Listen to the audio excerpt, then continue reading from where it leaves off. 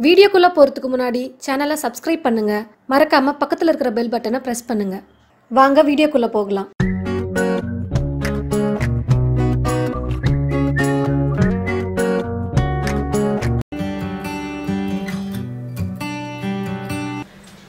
முட்டை பொடிமாஸ் செய்யலாம்.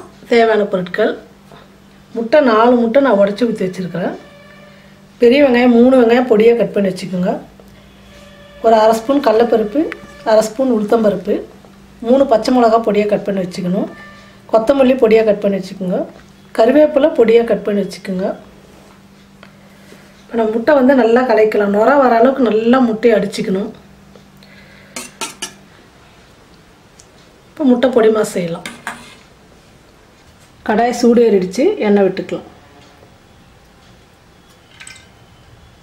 எண்ணெய் காஞ்சிடுச்சு. உளுத்தம்பருப்பு, கடலைப்பருப்பு போட்டுக்கலாம். பச்சை மிளகா நல்லா உறிஞ்சிடுச்சு. வெங்காயம் போட்டுக்கலாம்.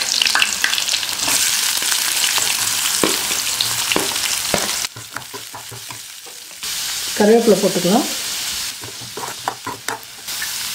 வெங்காயம் நல்லா சீக்கிரமாக வதங்கணும்னா கொஞ்சம் சால்ட்டு போட்டுக்கலாம்.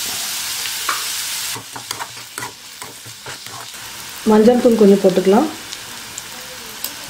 கொத்தமல்லி நல்லா வதக்கலாம்.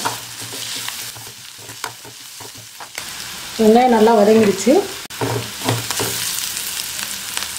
இப்போ நம்ம முட்டை அடித்து வச்சுருக்கு இல்லையா, அந்த முட்டையை ஊற்றிக்கலாம்.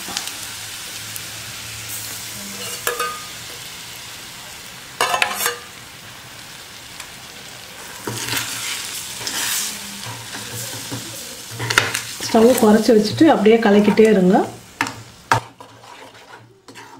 நம்ம ஏற்கனவே வெங்காயத்துக்கு வந்து சால்ட்டு போட்டுருக்குறோம்.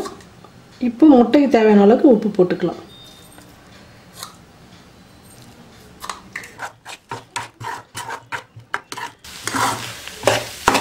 அடிப்பிடிக்காமல் கலக்கிட்டே இருங்க. நல்லா உதிர் உதிராக வரணும் முட்டை பொரியல் வந்து. நல்லா பலப்பலான முட்டை பொரியல் ரெடி ஆகிடுச்சு. ஸ்டவ் ஆஃப் பண்ணிக்கலாம். முட்டை பொரியல் ரெடி ஆகிடுச்சு. செஞ்சு பார்த்துட்டு கமெண்ட் பண்ணுங்கள், ஷேர் பண்ணுங்கள்.